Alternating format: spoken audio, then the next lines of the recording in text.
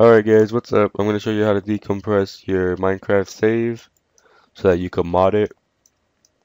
And I might sound a little weird because I'm sick. Kind of sucks, but whatever.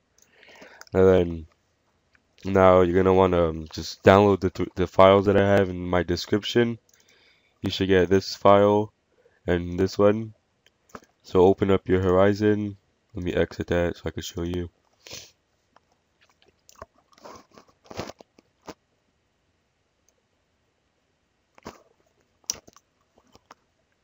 If this doesn't pop up, then you could just click here where it says Device Explorer.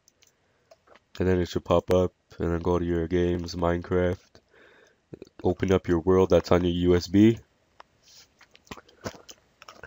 go to contents, save game.dat, click extract, and then wherever you have that file, the Minecraft decompressor, just save it in here.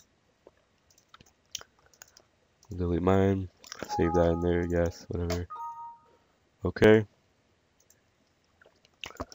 and then go to where you saved it.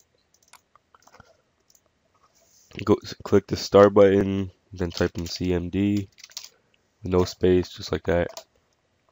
Press enter, and then what you want to do is you're going to want to drag in the Minecraft application so that it looks like that. If you can't drag it in, just click it once, hold shift down, and then right click it, and then click copy as path, and then you could just paste it.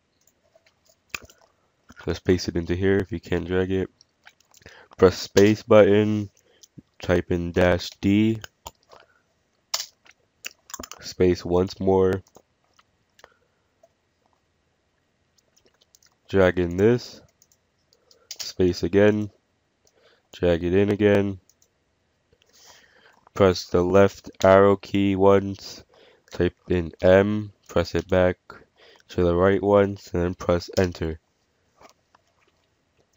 And then it should look like this. Writing data to file done. You could exit this out, and then this right here, the .dat-m file, that's your decompressed one. And then watch my other videos to see what you could do with that. The things you could do is just amazing, really. So yeah, I will annotate some videos that show what you could do with it. So just click those videos and give this video a like. Thanks, bye.